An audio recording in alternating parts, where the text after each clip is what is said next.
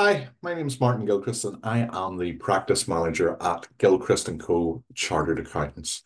You may notice that there's a small clock up in the corner here doing a countdown. The countdown is to keep me honest. There's a temptation to waffle on when you've come across an exciting idea that you want to tell people about. And I was fortunate today to meet with Declan Barry. Declan Barry is the founder of ExportExplore, and he's a overseas international sales and marketing consultant, and he's also a good friend of mine. I've known Declan now for, I don't know, almost 15 years, certainly a lot longer than 10 years. And as all good businesses do, good business owners do, I meet with lots of business owners when what may seem like just a coffee and a chat, um, get together, have, a bit of a gossip and to share stories and to update each other on what's going on. But the important reason for doing that sort of thing is it creates bonds. It creates bonds of trust and respect and credibility. If you're going to work with people, you really want to know as much as you can who they are. If you're going to refer or recommend people, you don't want your own credibility and reputation to be damaged. So you want to know the people that you're going to be recommending. And the way to do that is to meet with people, to have conversations with them, to spend time with them, and to work on projects with them. And when I met Declan today down in, where was it? In Saintfield, the White Horse, in Saintfield, we had a lovely lunch together. One of the things that Declan brought up was the story of Gilchrist and Co.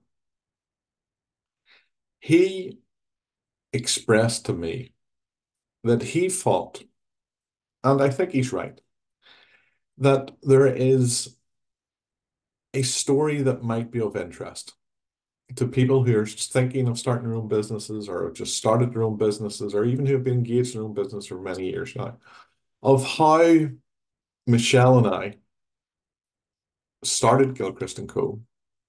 Got it off the ground in those first 2 or 3 years, and then grew it to be the successful practice it is today. Gilchrist & Co is I suppose, it's a lifestyle business, it's a livelihood business, it's a relatively small business, but it's still an incredibly successful business that provides for its owners everything that we want and require from the business. And Declan said that, he pointed out to me that, do you know what, Michelle and I are very lucky about where we have um, arrived at this stage in our careers, and I agree with him. Michelle and I both love what we do in the practice here. We really enjoy the people that we get to work with, and we really get to enjoy the work that we do as well, including the networking and the branding and the marketing and the accounts and the administration and the training and the CPD and all that great stuff that we get to do at the practice. So Declan asked the question, Martin, why don't you write a book?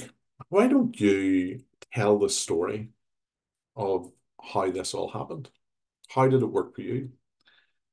And part of me was hesitant about that. First of all, there's the time involved, and you know, is anybody really going to be interested? Is it a bit presumptuous to put yourself forward as some sort of an expert or a guru or is Gilchrist and Co really that successful? Would anybody else be interested in that story? It may be successful for us, but to anybody else as a small practice, maybe it's not that successful. But when I thought about it and discussed it with Declan, I realized that we have a real resource, a real manual in relation to the history of what we have done over the last 12, 15 years. The practice is nearly 17 years old now, maybe it's over 17 years old. But we were on Facebook as soon as it arrived. One of the first accountancy practices in Dublin, Ireland, certainly that I was aware of, that was using Facebook. We have been prolific on LinkedIn. We have almost 30 odd thousand followers on Twitter. And the reason we have followers and engagement is because of content. And that content consists of events, it consists of stories, it consists of articles, it consists of videos, it consists of many, many interviews and conversations that we have had with business owners over the years. It consists of conferences that we have organized and events and conferences that we have attended. It consists of advice and support and guidance that we have provided online. It consists of just general storytelling about what we're up to personally and our feelings about how things are going and our concerns and our hopes and our aspirations and all that stuff is a lot of it's on the public record on Facebook and LinkedIn. And anybody can go onto our profiles and go back over many, many years and see all of that. So that resource is there. It's available to Michelle now.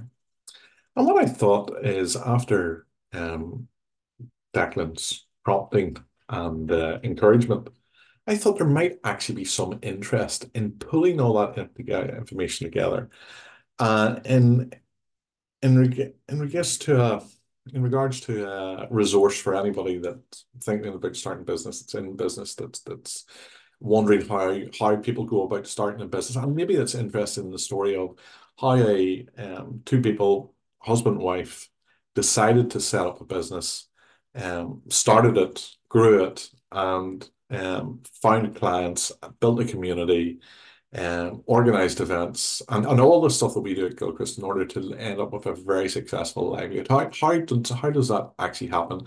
And maybe give some tips and techniques and hints and tell stories about how we actually did that without trying to report ourselves to be some sort of smarter than anybody else or more gifted or better educated or any of that type of stuff. But that's not what we're trying to do. We just want to tell a story of what we did and share what we did in a way that we hope might be helpful.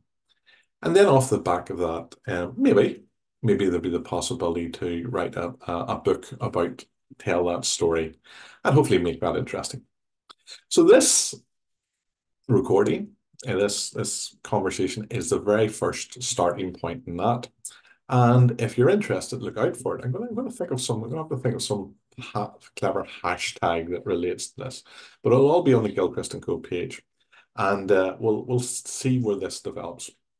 Part of the process is that I would like to speak with you. So if you're a business owner, a wannabe business owner, if you're thinking about starting a business, if you've been in business, if you're retired from business, if you have any experience in the professions or any other sort of business, and you would like to be part of this project, I would love you to come along and speak to me. I would like to meet you in person. I would like to meet you online. I would like to speak to you and maybe record some of your advice and your comments and your stories in regard to your journey in business so that we can create some sort of an archive together that could be useful to other people that are following this path.